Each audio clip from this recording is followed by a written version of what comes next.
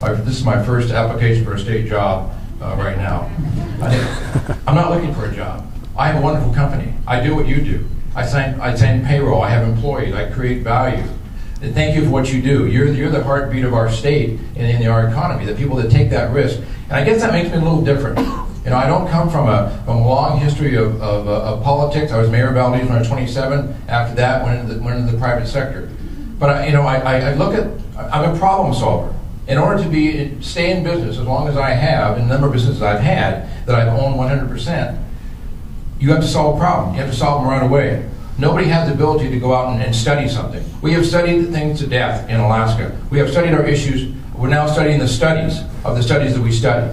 I mean, it's absolutely ridiculous. My commitment is this, as your governor. Number one, there'll be no more study on a gas pipeline. Not one. Number two, we'll be laying pipe in 36 months. Thank you. Thank you, Bill Walker.